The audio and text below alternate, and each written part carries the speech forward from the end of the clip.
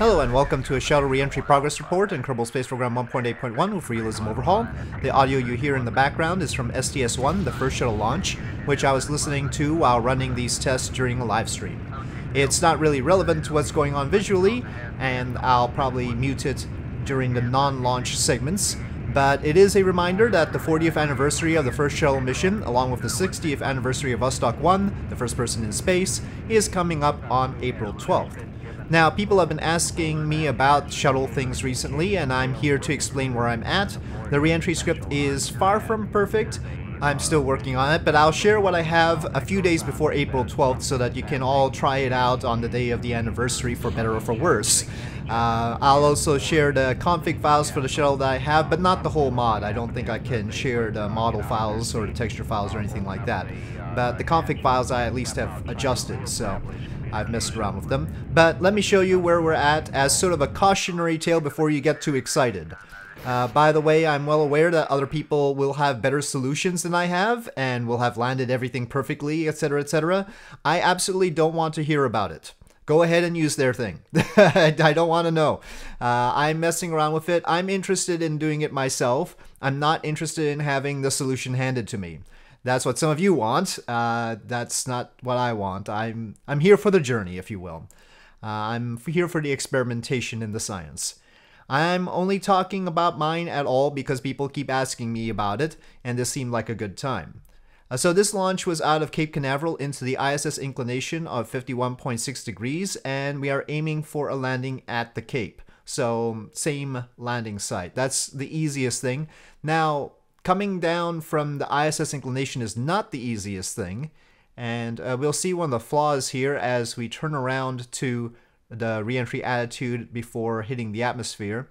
And this is Columbia as it so happens. This says STS-1, but of course STS-1 did not go to a 51.6 degree inclination. That was just for the purpose of preparing for later. Anyway, see, it sort of overrolls here. It only does that from certain inclinations, weirdly enough. But basically the solution is to use caps lock here so that it doesn't wiggle around too much. But you have to release caps lock before it hits about 70 kilometers in altitude. Otherwise it won't have enough ability to control yaw. So we are on caps lock here. You can see 95 kilometers. And it's taking a bunch of data on the screen there. And again, this is a KOS script. There are other ways of programming things in Kerbal Space Program, but this is a KOS script managing the reentry. For some reason, the rudder always gets hot. I don't understand it either. It seems like it should be the least likely thing to get hot, but there we are. And we also do bounce up a little bit, not out of the atmosphere, obviously, but it sort of coasts along and gets some lift. And that's a good thing because otherwise it would probably overheat.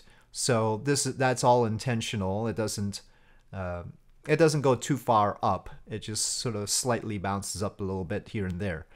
Anyway, that does complicate things though. Here we are approaching Florida, and we do have overheating on the two OMS engines for some reason, but they don't actually end up blowing up. We can't go down any steeper than we are right now, really. Not too much anyway. Otherwise, we would have issues. So this is the best we can do. And there is the Cape. This is Katniss Cape Canaveral. It is a mod that requires real solar system. And I'm using the best textures for real solar system here. But the mod only covers the Cape Canaveral area and makes it look good. So that's one thing. I also placed the shuttle runway from the old real KSC pack. And so I placed some custom buildings from that. The script pitches down starting at 35 kilometers and gives me control at 15 kilometers.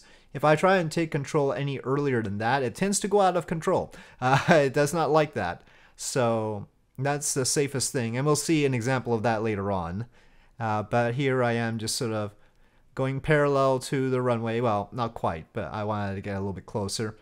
And yes, I've got the landing gear out early as I turn around here. And I also turned a little bit awkwardly, but we'll eventually make it here. Otherwise, given that this is the most straightforward, well, not the most straightforward, but among the most straightforward possibilities, it would not be worth even talking about if I didn't get to the runway at least once.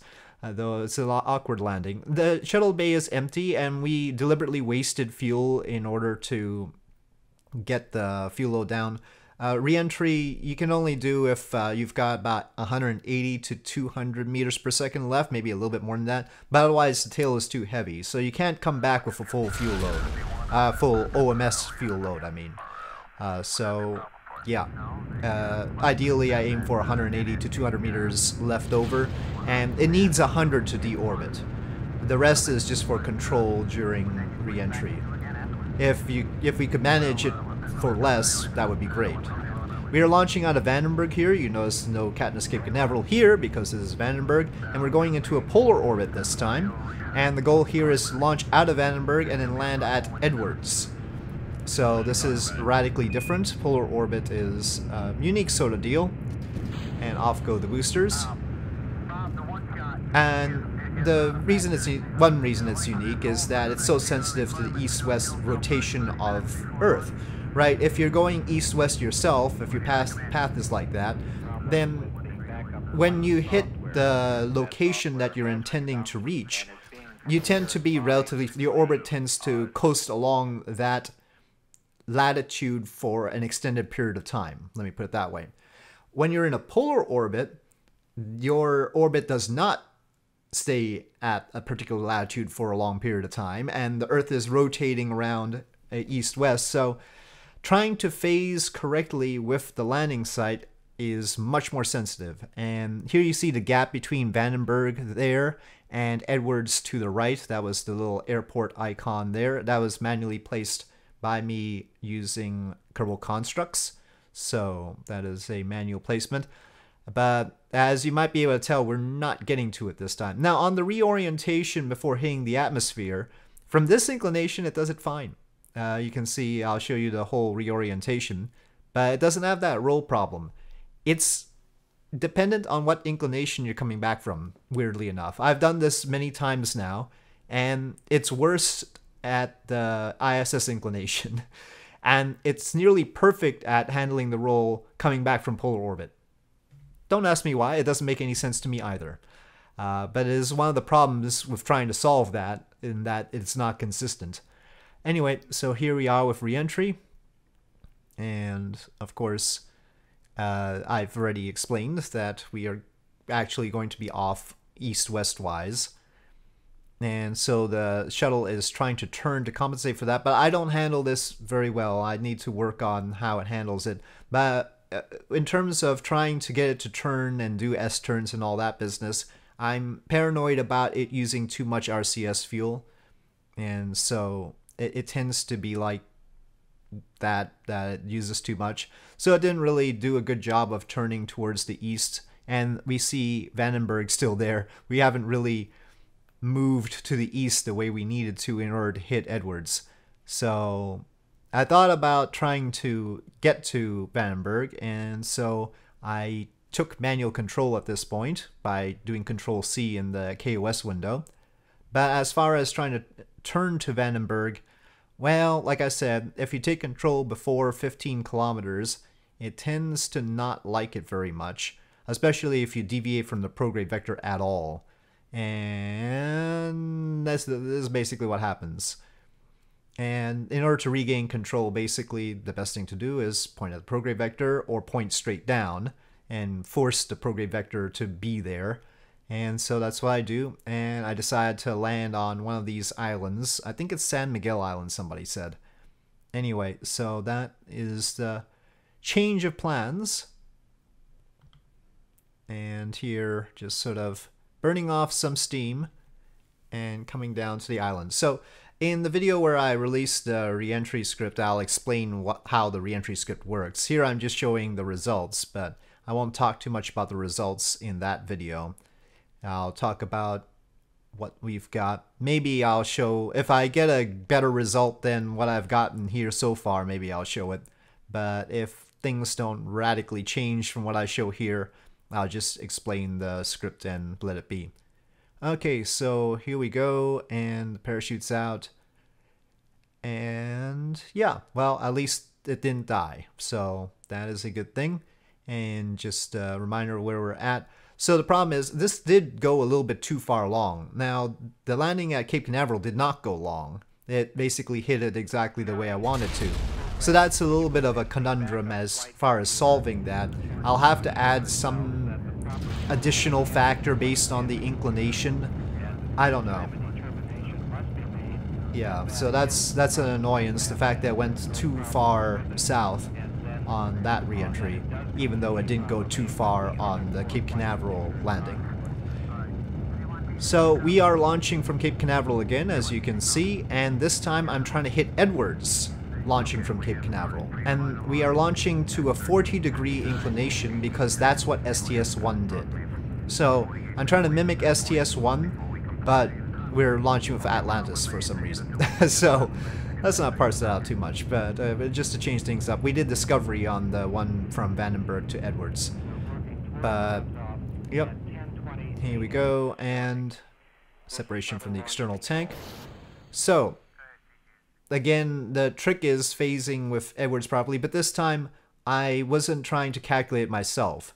This time I was basing it on when they re-entered in real life in STS-1. Unfortunately, I think I misread the situation in that it said that they went for 36 orbits, and so I thought I had to deorbit on 35th, but really I should have deorbited on the 36th, I think. I think I was 1 orbit ahead, and you can see going to 40 degrees, it still has that roll issue, and we still have to do the caps lock thing. But, yeah, so I think I was 1 orbit ahead of where we needed to be as far as deorbiting was concerned, and that's because they didn't actually complete the last orbit, right? Because it launched from Cape Canaveral and landing at Edwards, that orbit doesn't get completed, so I think I just misunderstood everything. Anyway, so here we are on reentry, and as I've intimated, it's not the script's fault, it is my fault for not bringing it down at the right time, and we are too far north.